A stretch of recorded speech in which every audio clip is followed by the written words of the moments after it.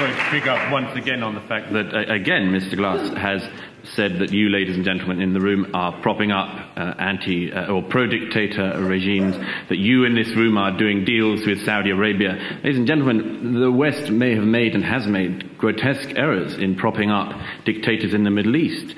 But we also manage not to prop them up. We've also, if you like, we have the antidote to poisons within us. Can that be said of other societies to the same extent? And please note Mr. Dalrymple's use of the word we.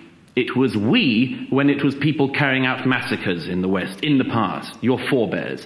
It was only we when it's us doing bad things. When is it we expressed by Mr. Dalrymple of pride of what the West has done? That he cannot bring himself to do, and I hope you note it, ladies and gentlemen. This is masochism, and it's being offered to you by a sadist. Right. I make no apology for reminding the audience in this room about Western history. I'm a historian. And I think, you know, if we forget what we've done, so much of Western colonialism simply isn't taught in our classrooms.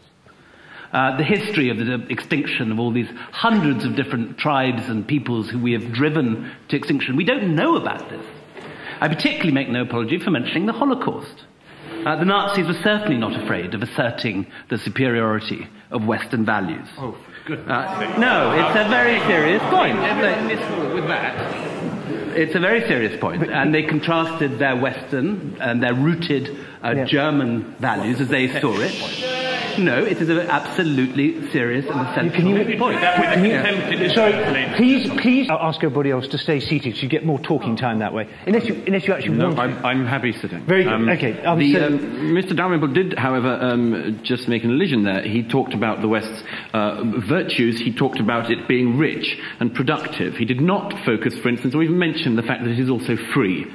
I think this matters, ladies and gentlemen. He was counting the amount of money you make, not the virtues of your life or the values of your systems or the rights that you enjoy.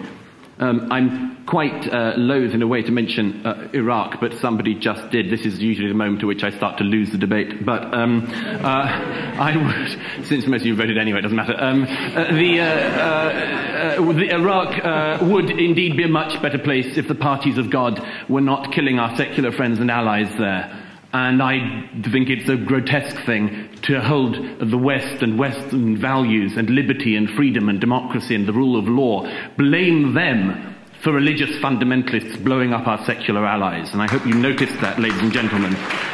And why we compare them with Muslim values? I agree with the lady. We could have focused on Buddhist values. We could have focused on any other types of values. The reason why it kept on coming back to it is, as you know, because this is the matter of our time. And it is not hard at the moment to notice the calls for the different type of societies that people want to create. And that there is a clear difference. And I hope, ladies and gentlemen, when you vote for the right side tonight, you make this clear. There is a difference between the Western states, which practice their own values that we sometimes mistakenly call Western values. And yes, we should call them liberal values, and yes, we should call them universal values, but we identify them with the West because they came from the West, because they were nurtured in the West, and that they are hopefully, I hope you will agree, asserted by the West and believed in by the West. We are the people that can spread this. Thank you.